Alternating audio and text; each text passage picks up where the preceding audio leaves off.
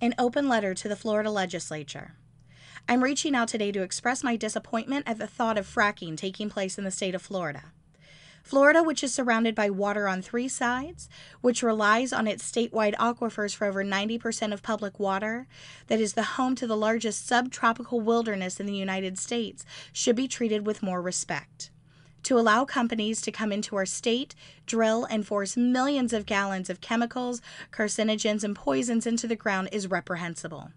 Not only will it damage the ground we stand on, it will contaminate our oceans and everglades, destroy our fragile ecosystem, and render our water undrinkable.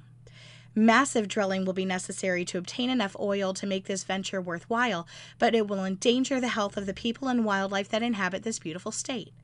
Studies have shown that the sheer volume of fracking wells needed to be lucrative would literally destroy the state and its economy and put an end to tourism. Florida is nearly 1,200 miles of coastline, 11,000 miles of rivers, streams, and waterways, over 7,500 lakes, and is home to over 500 varieties of birds, over 88,000 sea turtle nests, and 550,000 acres of orange groves. If the goal is to become energy independent, why not take advantage of Florida's assets? Let's soak up the energy from the sun. Let's harness the ocean winds. Our water, our land, our lives are worth so much more than could possibly be obtained by letting these oil companies come into our state and fill it with poison.